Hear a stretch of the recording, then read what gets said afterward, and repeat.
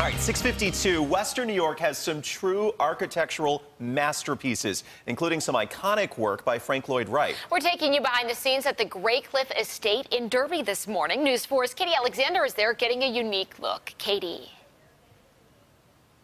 Good morning, Mel and Jordan. It is so cool to see the renovations in progress. There are some parts of this house that are down to bare bones. You can see the studs in the walls. And then we're in the bathroom here where a lot of work has already been done. This is Bob Wooler. He is the executive director of the Graycliff Conservancy.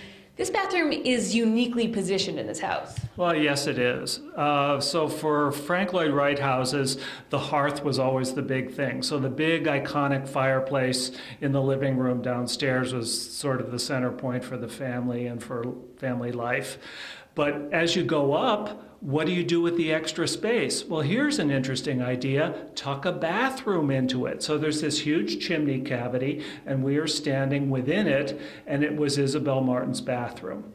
And Isabelle Martin had a big say in the final product in here. Yes, exactly. Well, they had a little go-around with, she finally appealed to Lloyd Wright, just saying, look, with your unparalleled genius, you should be able to figure out a way to give me a regulation-size window. You know, women spend a lot of time in the bathroom, and I need that window. Well, she got her way in the end. So Lloyd Wright's original goal was to have just sort of one of those peephole sort of porthole. I don't even know what word I would use for that. Yeah, it was a little castle-like window, sort of a slit, a little small thing.